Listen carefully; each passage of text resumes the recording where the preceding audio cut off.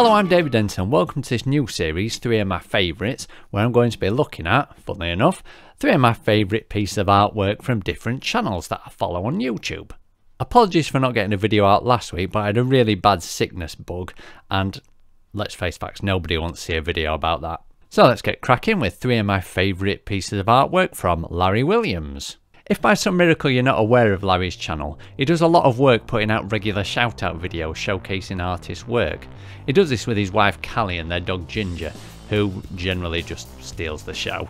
And he's developed a really supportive artist community on YouTube. He's also now branching out into making music videos, such as this one that made me a tad jealous. But the main reason we're here is for his artwork, and like me, he's into the horror genre quite a bit. So the first of my favourites is going to be this portrait of Michael Myers, who's back in the public consciousness at the minute, and initially I thought it was going to be monotone, then I was pleasantly surprised when some colour appeared. And then more colour, and more colour. And if you've seen any films by Dario Argento or Mario Bava, then you'll know how effective colour can be in making things horrific. But the thing that I think that really brings these images to life are those tiny little highlights that he puts in, just on the edge of each of his coloured sections.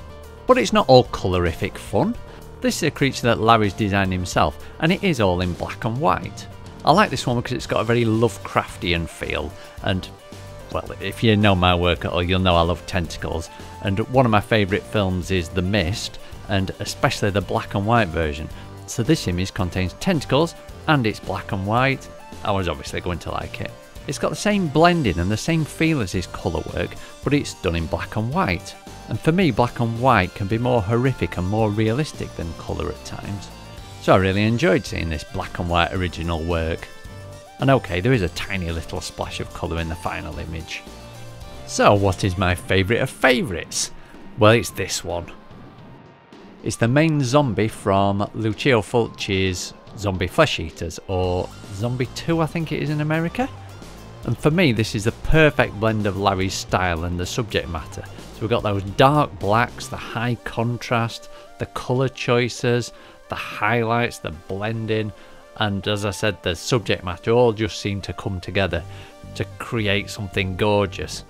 He's taken an iconic character and made it his own. And to me, it just feels like this image is the perfect fit for Larry's style. So if you haven't already subscribed to his channel, and I'll be very surprised by that, then pop along, I'll leave a link in the description below, go and give him some support, and I'll see you very soon with another video. Enjoy your week.